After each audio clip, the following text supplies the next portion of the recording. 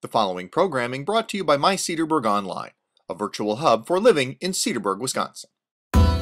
This is Burger Bites, a mini news magazine focused on Cedarburg, Wisconsin. January baseball in Cedarburg? There is now, as the town of Cedarburg welcomed Bigler Sports into a portion of a Highway 60 warehouse owned by Gary John.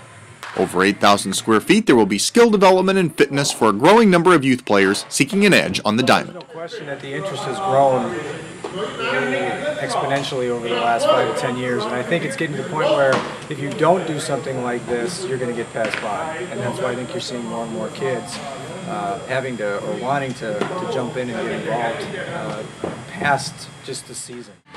The main level provides enough space for pitching and fielding work, along with hitting in a pair of retractable cages that can be pulled back to provide more space. An upper mezzanine will be used for strength and conditioning. You can do football in here, you can do soccer, you can do golf, baseball, basketball, softball. I see a lot of ways that the facility can benefit many different sports in the area and benefit kids. For more information on opportunities at the facility, visit biglersports.com. A little imagination was required of patrons receiving a sneak peek into the new Cedarburg Library building. Signs, along with a pretend fireplace, were about all that distinguished the steel stud-framed open spaces from a school or office building. That didn't temper the excitement, though, as residents finally got a look inside the two-story structure that now towers over the old library next door on Hanover Avenue. The last time I saw it, everything was like totally open. There weren't any walls or frames up or anything. So you really can see it start coming together right now, and it's really exciting. Among the lower level features are an expansive town square that will have a real fireplace, plus a community room and larger children's area. Upstairs you'll find study rooms, the reference area, and an adult services collection framed by sweeping views of the city through large picture windows. Drywall work was to begin the week after this sneak peek, and another peek will be offered the Saturday of Winterfest in February. But before that, citizens were invited to sign the sheetrock or installation as a permanent tribute to their new library, an eagerly anticipated addition to the Cedarburg landscape. I have a 4-year-old daughter, and we patronize the library as much as we can, so I cannot wait until she gets to check out her first book. Cedarburg High School is thin on boys basketball tradition. The Bulldogs have been to state one time since 1940 and have only one conference title in recent memory.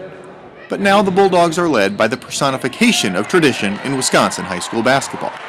Tom Diener captured 5 state titles at Milwaukee-Vincent and was 124 at Milwaukee-Hamilton before coming to Cedarburg this summer.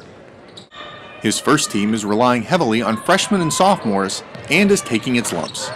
The Bulldogs started 3-7, with big losses against powerful Germantown and Homestead. But that's okay, at least for now. I'm not really wrapped up in how many games we're going to win. We're not going to win the Super Bowl this year. We're not going to win the conference championship. So it's really about teaching the game, getting kids to play the right way, and winning battles. In every basketball game, there's hundreds of battles, individual battles, team battles. We want to try and win as many of those as possible. 6'7" Brett Weber is the only senior. 4 freshmen earned varsity call-ups, 3 of whom, Jordan Johnson, Jared Short, and Clayton Van Tassel, started against Homestead.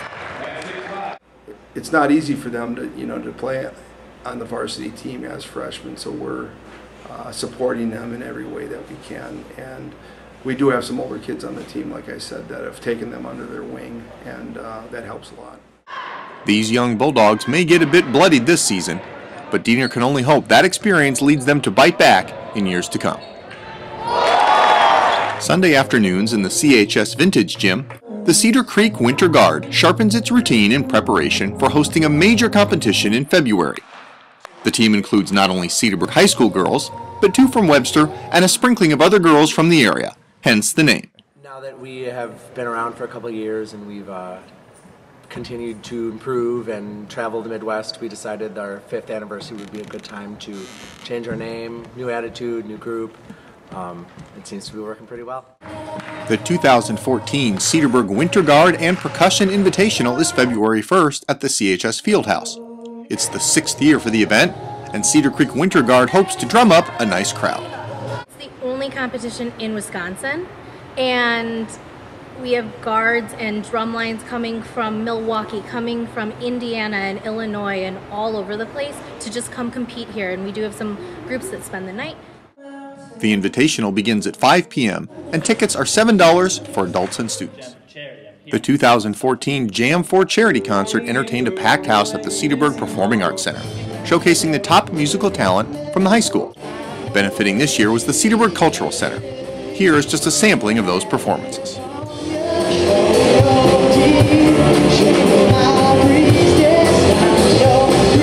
Don't you know I sit around with my head hanging down, and I wonder who's loving you.